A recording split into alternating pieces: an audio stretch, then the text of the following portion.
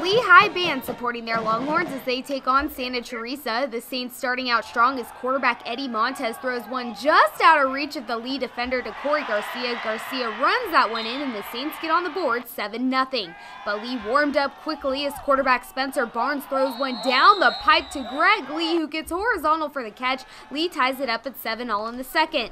The Longhorns keep going as Barnes throws a long one all the way to number 1, Brian Galvin, for the touchdown. Galvin giving the camera some love as Leigh goes up 14-7. Barnes again with a great throw and a sliding catch made by Logan Sides gets them to the 25-yard line, and Leigh kicks a field goal a few plays later. Then it's the Longhorns running back Sean Constantino getting the ball again, shaking and baking his way through the defense. This kid has 163 yards on the game. Barnes does it again and he throws another bomb deep into the corner to Greg Leigh for the touchdown. Longhorns pull ahead 24-7 in the third.